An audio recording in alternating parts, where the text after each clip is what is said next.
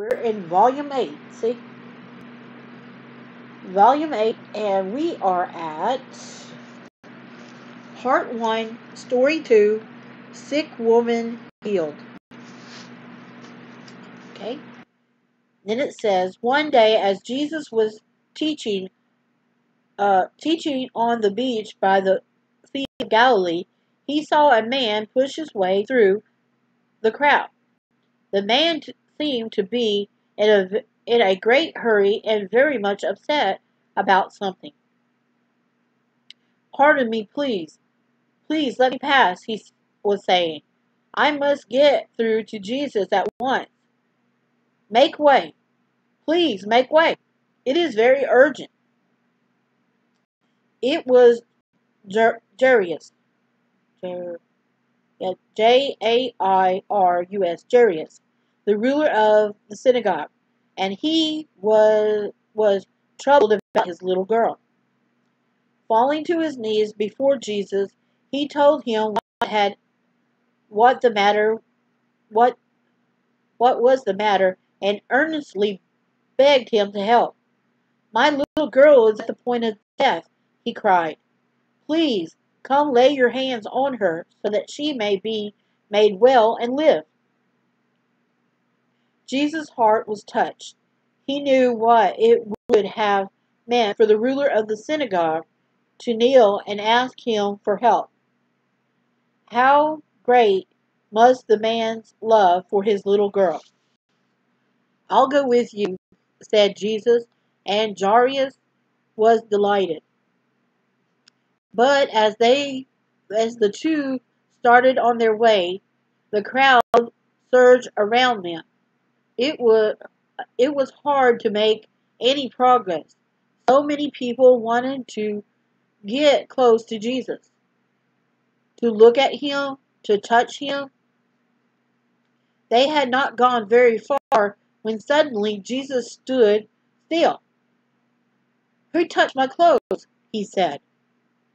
It was a strange question, with so many hundreds of people pushing and shoving about him. The disciples were surprised. "How can you ask who touched you when there are so many people around you?" they said. But Jesus knew somebody had touched him, somebody in great need, somebody whose faith had already drawn healing power from him. He looked around.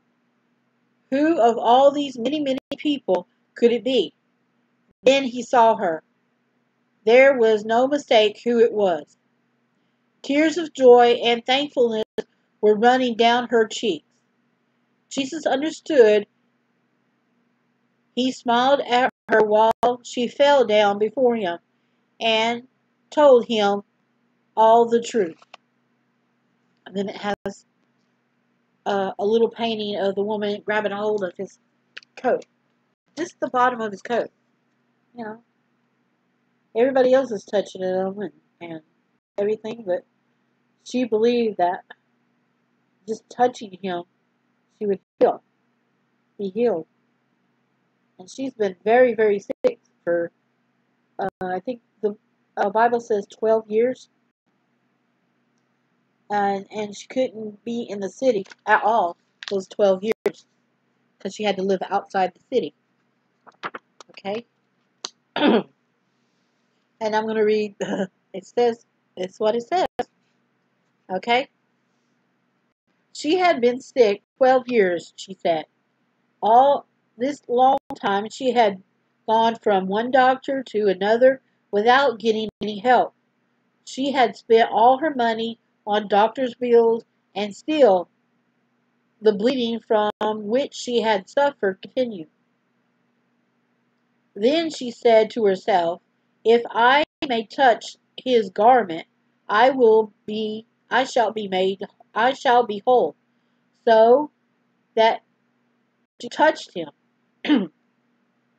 It was only a light touch on the hem of his garment. She hadn't meant to trouble him, for she knew he was too busy looking after all the other needy people. And then, all of a sudden, she had felt better. Just like that. Her wound was healed. The bleeding had stopped. She knew it for sure. And she was so thankful, so very, very thankful. Jesus was thankful too.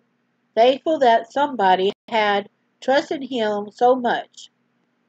I think I like to think that he gently patted the poor woman on the head as she knelt there before him. Daughter, he said to her, your faith has made you well. Go in peace and be healed of your disease. The woman disappeared in the crowd, but not from history. Somebody saw and heard what happened and wrote it down so that you and I today may know that we may reach out to touch him by faith in every time of need. And then it has a modern picture of a girl praying on a modern bed and like a spirit of, of Jesus on it, or their representation of Jesus.